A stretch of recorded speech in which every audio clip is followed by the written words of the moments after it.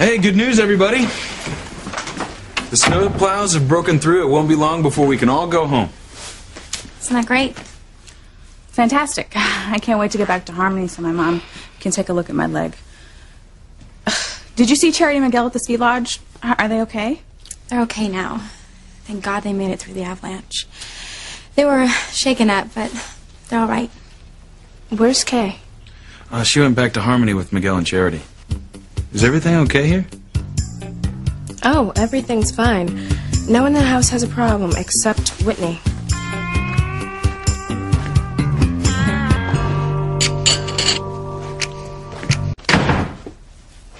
What's that all about? I don't know, but I think I better find out.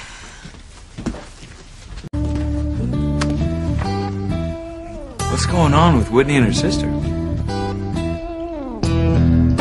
Simone's mad because Whitney's coming down on her hard for hanging around me. You know, what else is new? Sibling rivalry. There's nothing like it. Well, I wouldn't know anything about that, man. But yo, what I do know is that their mom, Dr. Russell, can't stand the idea of me being anywhere near her daughters. Really? Yeah. Dr. Russell doesn't like you? Oh, man, she can't stand me. I mean, yo, that woman is so conservative. She's like a borderline Puritan. I mean, she's so sure that I'm gonna corrupt her precious little girls. Will you? I would never do anything to hurt Whitney or Simone. Look, I believe you, and Eve Russell should believe you too. You know, and she should also know that you pulled Whitney out of that snowdrift and saved her after the avalanche. You saved her life, Chad. Yeah, but I didn't do it to score brownie points with Dr. Russell. Of course not. And I'm sure she will come around in time. But I just hope you don't let her disapproval keep you from getting close to Whitney. Close to Whitney? Man, yo, whatever would make you think I'd want to do something like that? Well, you're saying you're not interested in Whitney? Look, man, there's a big difference between wanting to get close to somebody and actually falling for them, all right? But you do want to get close to her, right? Yeah. Yeah, I do. Well, Whitney's a terrific person. She sure ain't nothing like any girl I've ever been with. Yeah, I know what you mean.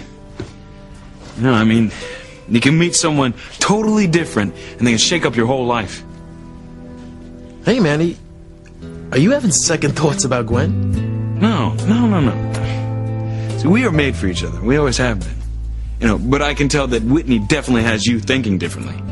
Oh, I don't know, man.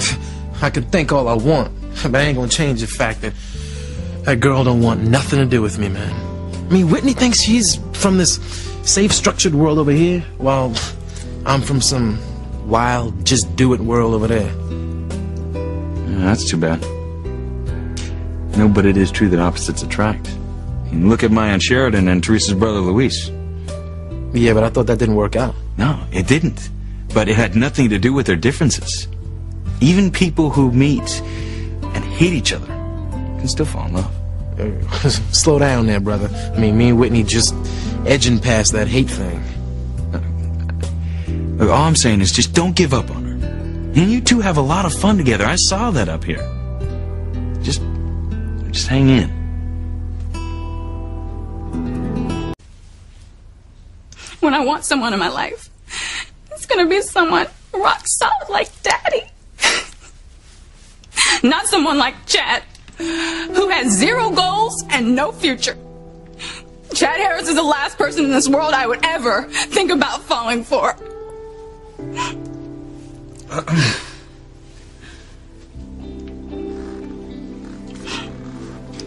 Chad, I'm sorry you had to hear that. But ignore her. Whitney's always saying awful things like that. I want you to know that I do not feel that way. Not at all.